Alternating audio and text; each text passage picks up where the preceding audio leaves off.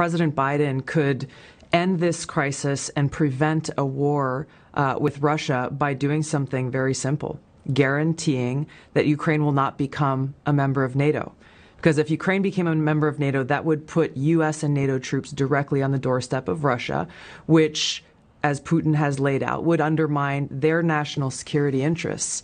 The reality is that it is highly, highly unlikely that Ukraine will ever become a member of NATO anyway. So the question is, why doesn't President Biden and NATO leaders actually just say that and guarantee it?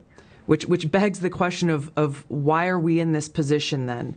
If the answer to this and preventing this war from happening is very clear as day, and really it just points to one conclusion that I can see, which is they actually want Russia to invade Ukraine.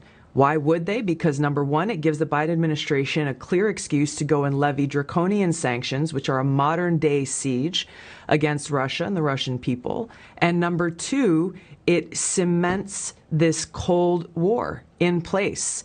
The military-industrial complex is the one that benefits from this.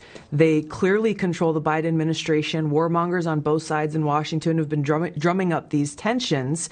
If they get Russia to invade Ukraine, then again, it locks in this new Cold War. And who pays the price? The American people pay the price. The Ukrainian people pay the price. The Russian people pay the price. All you hear is like, well, we have to defend democracy. We have to defend this democratic country of Ukraine. But as you know